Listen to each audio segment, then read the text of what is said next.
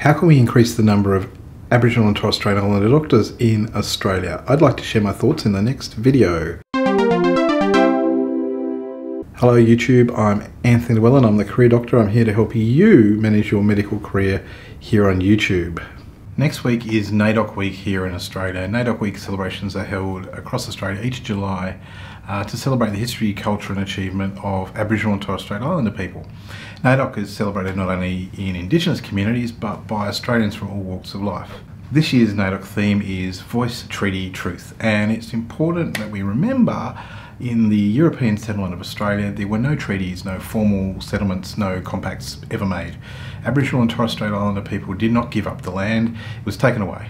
And that's going to remain a continuing source of dispute. In fact, Australia is one of a few democracies around the world which still does not have any formal treaty or treaties in place or other arrangement with its Indigenous minority population. Another important truth is that in the last 200 years of Australian history, is about the contribution of hospitals and health services that they've made to the marginalisation, the discrimination and the traumatising of Aboriginal and Torres Strait Islander people. Just like all other government institutions, hospitals in Australia have not traditionally been considered safe places for Aboriginal people to be in. Now, we've been making efforts recently to make our health services and our hospitals more culturally aware and respectful, but a key problem remains that Aboriginal and Torres Strait Islander people remain underrepresented in numbers of people that are actually employed and work in these health services. So I wanted to talk about this situation and share some things that I've learnt about the situation, having done a bit of research around it in the last few years.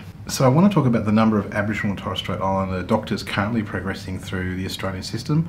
I also want to share a few ideas for improvement, none of which are completely my own original ideas, some of which are actually now being adopted and others which ought to be considered in my opinion.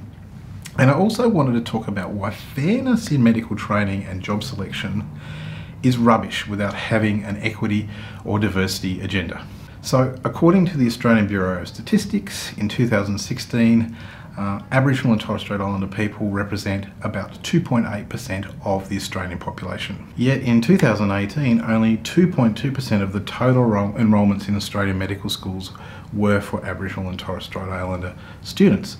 And for the previous year, 2017, only 1.4% of those students graduating from the same medical schools were Aboriginal or Torres Strait Islander students. So compare this situation with New Zealand, which has a treaty by the way, where 19.4% of enrolments in New Zealand medical schools went to Maori people in 2018. The Maori population of New Zealand is about 15%. And New Zealand is apparently on track to actually hit parity in its overall Maori medical workforce in the not too distant future, which is impressive. But let's not be too hard on the medical schools here in Australia, because of all the institutions involved in medical education and training in Australia, they are probably actually doing the best and working the hardest.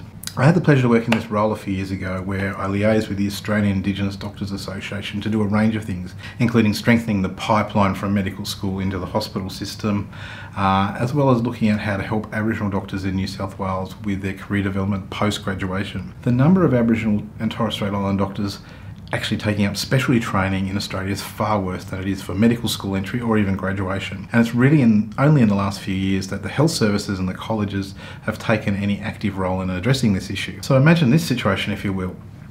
In 1 year, 20 out of the 1,000 approximate medical graduates in New South Wales, so 2%, are Aboriginal medical graduates, a figure that is already below the New South Wales state population of 2.9%. 2 years later, let's say 4 of these 20 Aboriginal doctors apply for basic physician training with the College of Physicians, which is one of the biggest colleges in Australia. Let's say 2 years later, 4 of these Aboriginal doctors apply for one of 200 basic physician training positions in New South Wales, amongst 500 doctor applicants in total. Let's say 2 of those 4 Aboriginal doctors are accepted into training. That's a hit rate of 50% compared to the other rest of the cohort, which is 40%. So that's better, right? Yet the problem is only 1% of those trainees, coming from 2% at medical school graduation, are now working towards becoming a physician trainee. So the problem with not having enough Aboriginal medical students entering a medical school, graduating at medical school, then being able to enter into specialty training just becomes worse as we flow through the system. So whilst I made these figures up, but based on a bit of reality and my knowledge of the system, and they're probably not too far off. So the problem is Australia has no cohesive plan to achieve parity in its medical workforce. In 2014, only 0.3% of the overall medical workforce in Australia was comprised of Aboriginal and Torres Strait Islander doctors, and it's probably not gotten much better than that since. So for my Australian viewers, you will have hopefully worked out by now why we need to put more effort into both encouraging Aboriginal and Torres Strait Islander people to study medicine, as well as help them get through the various steps of medical school and specialist training and other aspects of the training continuum. And for my international audience, you will hopefully gain a small understanding about the importance of being culturally aware as a doctor here in Australia. But some of you may be still wondering why it is that we need to make special efforts for certain population groups to gain access to medical training spots or certain medical jobs or medical schools. So you may be saying to yourself, but surely if the process is transparent, then everyone has an equal chance, right? Well, first of all, the process isn't always fair and transparent 100% of the time. But even if it was, the process of selection should be about the best outcomes, not the best inputs. Workplace diversity encapsulates the idea that the workplace should reflect the general makeup of greater society. The concept of diversity in the workplace is an important one because historically organisations and institutions didn't value diversity. When we think about diversity, we often think of certain demographic groups, such as gender, race, or lower socioeconomic status. However, diversity is much broader and more inclusive as a concept. Workplace diversity is not just about providing an equal opportunity to participate in the workplace, it can actually bring benefits to the organisation.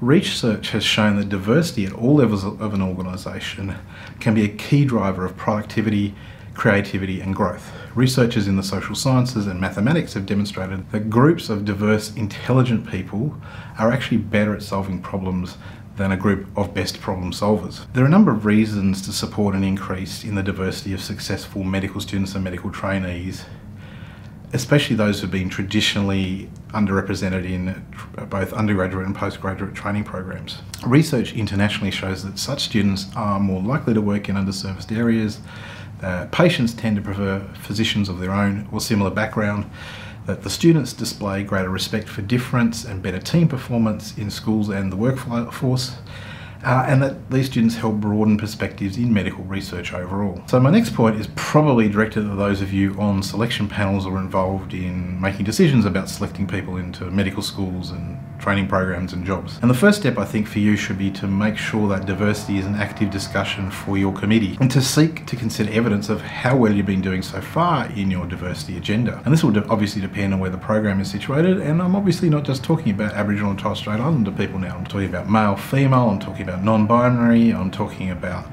certain other minority groups. I'm talking about rural medicine as well. Some members of the selection committee may believe that if the selection process itself is fair and open to all and there are no overt signs of discrimination, then this should give sufficient evidence of there being what's called a level playing field. But I think it's important to challenge such notions, as the idea assumes that all candidates come to that selection from the same starting point.